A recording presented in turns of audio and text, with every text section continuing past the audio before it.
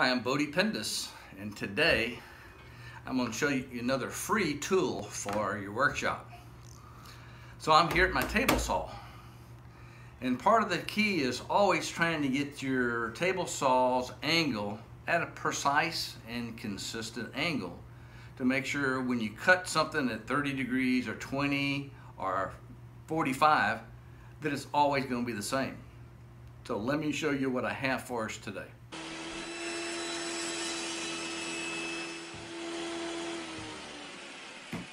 There are a number of apps that you can get for your phone that are free.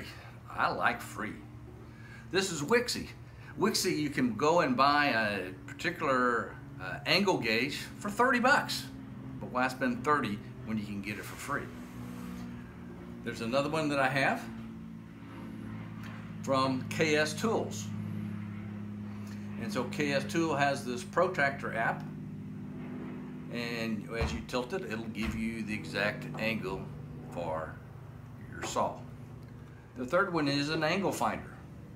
And so let's look at each one of these and see what they do for us. Here I use my builder's square to set my blade at precisely 45 degrees because I knew the square had a 45-degree angle.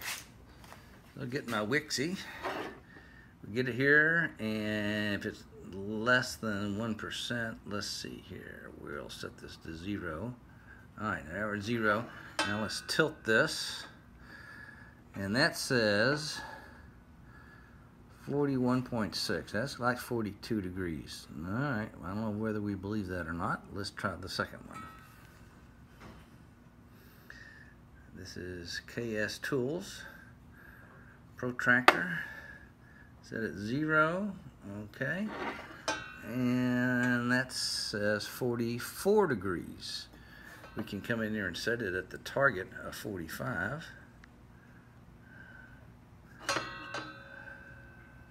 That does the same thing, so it's kind of talking to us at the right, when it hits the right number, 44, we just, all right. Then we go to the third one. Okay, we're going to calibrate this to 0. Then we're coming over here, and that says basically 43.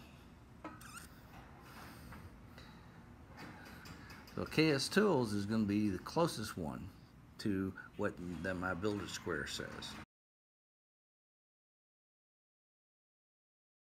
Alright, so this one here, calibrate 0, and that one says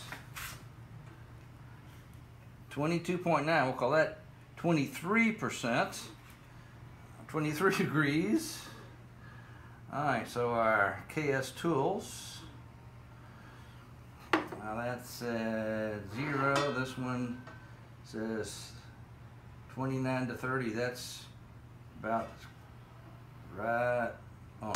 Alright, then let's go to the Wixey. We set to 0 and on 28.4. There you have it. So those are your choices. So the things I did in this test to get this as close to correct as possible, I took my case off my camera. Now, the issue with this, I do have rounded corners, so there's nothing there to make it precisely square, and it has rounded them both ways. I used my builder square because I knew I had a 45-degree angle to start, and I knew that that one would be precise. So get you an angle gauge for free. I think it's a lot better than $30 or $25 that you might spend on one of these. The precise woodworking is to be consistent in all your measurements.